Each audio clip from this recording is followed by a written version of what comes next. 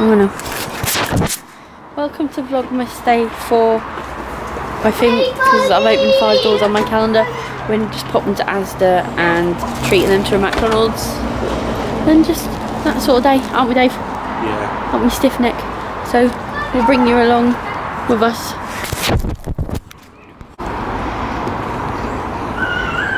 Daisy Senpai. You can't see, you just see me.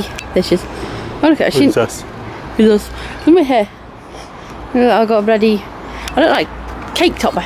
So we've been to Asda, which was fun, wasn't it, Dave? Yeah. And now what we got, Stan? Got vegetables.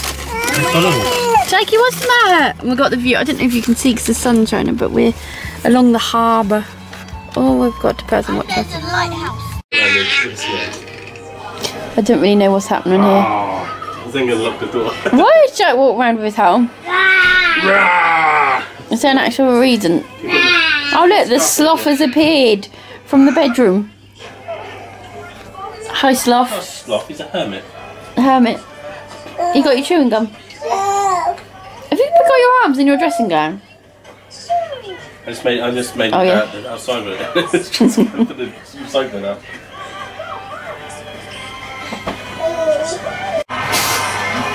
Jack? Jack? Jack? Jack? Jack, what are you doing? So we've been home a little while now. Oh, let me just turn the telly down. I've realised why I don't go shopping with kids, mainly Grace, to be honest with you. Went in for a present for Stanley's friend and I can't come out spending £80. Did get packed lunch stuff, save it. We've been home a little while, just having hot chocolate, watching Jack Frost. I've never actually seen Jack Frost. That's what I was going to say. You know advent calendars yet?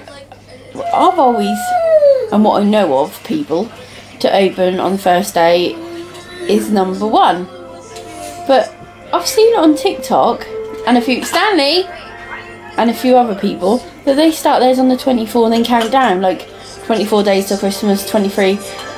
And I'm baffled now to think, am I opening my calendar the right way, or am I doing it wrong? What does everyone else do? So I do get the counting down the days, but I've always opened it from number 1, so I don't get it. I really don't get it. I'm having myself a bath. I am freezing. Absolutely freezing here today. Just talking about Cowpaw with Dave, but I've just literally come in here and look, there's decorations. People have their decorations up, but it weren't that. I was just going to show you this planet. Look at that planet.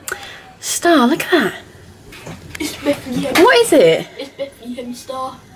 That looks huge. I think there's no other star. Oh, there's one there. It's Bethlehem. Oh, there's a Christmas light over there. It's Bethlehem. Here comes Santa Claus. So this has been a bit of a talky vlog, but it's been one of those days where we had to go do the shopping and all that sort of stuff, and I think Dave's now coming. And I just haven't picked the camera up. I was going to vlog in Asda, but 3 kids in Asda on a Saturday is literally a no-go, really. But I'm just feeling a bit like, whoa, because obviously 3 weeks time is Christmas Eve, and I'm thinking, crap, I've not wrapped any presents up, crap, I ain't done this, crap, I ain't done that. And then the whole stuff with Jack yesterday at the health visitor, they've managed to get him an appointment with, I'll have to go find out what the name is, but the nursery nurse on Wednesday to do this assessment, Wednesday morning. But Stanley's got his appointment at the hospital that we've been waiting for weeks, like face-to-face appointment. So I don't really want to cancel Stanley's appointment, because obviously we know what it's like to try and get an appointment in the minute. But then I don't want to cancel Stanley's. And Dave will wake up Wednesday morning, finish work Wednesday morning. Stanley's appointment's at 11. And because he ran George to school and that for me, he won't get any sleep, so he's not going to be able to say all this information to Stanley's doctor, because I've got so much to say. I'm just so angry with how Stanley's been triggered, to be honest, with all this hospital shite. and I can't get to the hospital unless I get buses, but then I've got to take Stanley out of school for an extra like hour and a half just to get on a bus. Do you know what I mean? Like, it's not where we aren't that far from the hospital if you drive. Like, we're literally 10-15 minutes, but on a bus it's like an hour, and that ain't fair on Stan, drag him on a bus. So I'm now having to think I've got to cancel Jack's appointment for Stanley's, and then I got, because I'm going to be honest, I hate phoning people, so I got my is that anxiety? Yeah, my anxiety levels are like, whoa, because I know I've got to phone this nursery nurse on Monday and change her, and I always feel like they think, oh, you can't be fine, you oh, what's the word? You can't be that worried if you cancel an appointment and things like that. Because we tried to cancel his hip scan once when Stanley had a really important appointment. They wouldn't let us. They said you need to come in. We were quite nasty about it.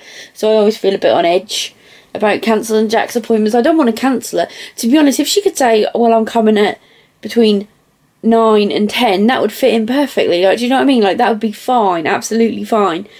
And what else is happening? Stanley, I'm quite worried about Stanley. He went back to school Friday. He wasn't 100%. And looking back now, I really shouldn't have. But this whole attendance thing and percentages and that scare me as well. Because I don't want a fine for not sending him to school. Do you know what I mean? I've just had enough, really. And it's all, like, the school says no children in for any illnesses. Any illnesses be off. Fair enough. But they not get attendance down. Like, he's 88% at the minute for this term. 88%. And he's hardly been off. Like, the morning and the afternoon register a class is 2 times off, and that really wind me up. And he's still not 100% better. My mum took him out last night, and he just laid on the bench and wouldn't, like, wake up. She had to keep going, Stanley to try and get him to wake up. So now I'm worrying, as if, because he used to do this when in the summer when he overheated, and now I'm wondering, is it to do with the cold, like cold weather, or it could be something normal, like he's just where he's been poorly and he's just shattered. I don't know, but like everything is like on top. Like, it sounds stupid, but I've got so much going on in my head. My brain feels like it's going like this, like over everything.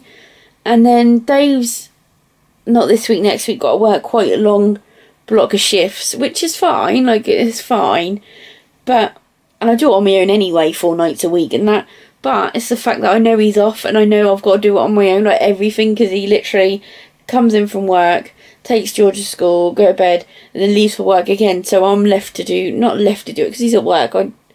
I have to do everything, and I just feel a bit overwhelmed. I think, oh, I've got to get their uniform, they've got this, they've got Christmas jumper day, they've got this, they've got, and I'm just a bit like,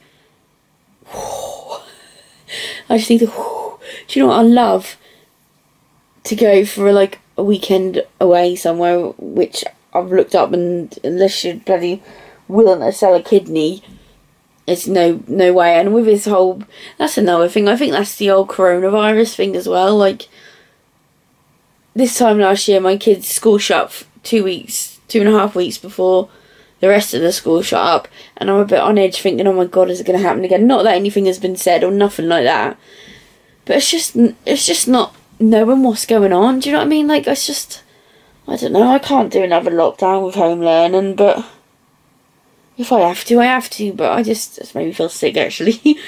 But I got sent my booster invite, and again I had to cancel it because Jack was having this appointment on Friday. My booster was booked in for Friday at 10:30, but the health visitor phoned and said, no, I'm coming at 10:30 Friday. He's like, great, thanks.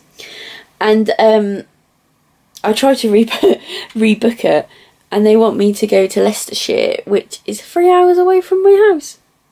I was like, no, thank you, on Christmas Eve as well. So, 1, I won't be able to get to Leicester. 2, I'm not going Christmas Eve and having a booster jab. You can bugger off. I ain't doing that. So, it's just like load of stuff happening. I don't know. It's just, I don't know. I just want to go to bed. I'm absolutely exhausted, and that's another thing Stanley did last night. We went to the light switch on. We were there for about 45 minutes. We went a bit later, so we weren't there the whole time. And he come in, we walked past the chip shop because I literally live across the road from the chip shop, and he said, can I have sausage and chips? And he hasn't eaten properly for about a week now. I went, alright then, because they hadn't had any tea. And we got him, and he went, oh, I want my sausage, I can't eat. But he's saying his belly's hurting when he eats, so I don't really know. Again, I don't know what that is. Like, I just didn't know. Like, people going, oh, you're just saying his belly hurt. That's fair enough if you've got a normal child. Stanley isn't a normal child whatsoever. He's got extra needs, special needs. So, something normal for one child isn't normal for him. Do you know what I mean? And he ate all the chips, didn't touch, well, not one, he had about 10 chips on his plate. Didn't touch the sausage. So we put him to bed, just gave him a bath, put him to bed, because he's still quite snotty, gave him Albus oil on his chest, tied a t-shirt around his bunk bed, put all the Albus oil on to that so it smelt in the bedroom, stuck his pillows up so he was sitting up right, so when he coughed, he isn't, like, when you see him lay down, he coughed a bit more. So we propped him up and all this and that. Jack woke up, I think, about midnight, 1 o'clock, I can't remember. Dave got up to him. And I woke up at 8:30. Like, I woke up by myself at 8:30. And I was like, where are the kids then? What's going on? And then I heard Grace talking, because she done a sleepover in Stanley's bedroom. I got bunk beds, and then Jack's in his cot. So Grace was in the bunk bed at the bottom, and Stanley was at the top. And she went, Stanley, she come running downstairs, she went, Stanley's been sick in his bed. Stanley's been sick in his bed. I went, what, just now? She went, no, in his sleep. He's still asleep. So I thought the worst, because Stanley come in our bed every single night, like that, without fail. I think 2 nights out of his whole life he's never been in my bed. I honestly thought, I'm not going to, this might be trigger warning, but I honestly thought he'd, like, choked in his sleep.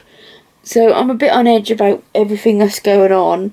I don't really know what to really do. And then you get the list from school of what you got to do for the last 2 weeks. They've got to take in about £10 each over this next 2 weeks. Once I get school out the way, because I find the school routine, uniform, homework and all that quite stressful. Like, I can't explain it. I like going with the flow. Like, they go to bed in the summer holidays, in like the holidays, they go to bed about 8, 9 and then get up about 8, 9, which works better for us. But school days, we're like trying to get him to bed, having a bath, then moaning, doing homework, sorting the uniform out, doing the packed lunches, sorting the bags out, PE kits, and it just, like, it really overwhelms me. So once school's out of the way, I can relax a bit. I'm getting moaned at now. God, I'm going to leave this here for today. I will see you again tomorrow. Goodbye.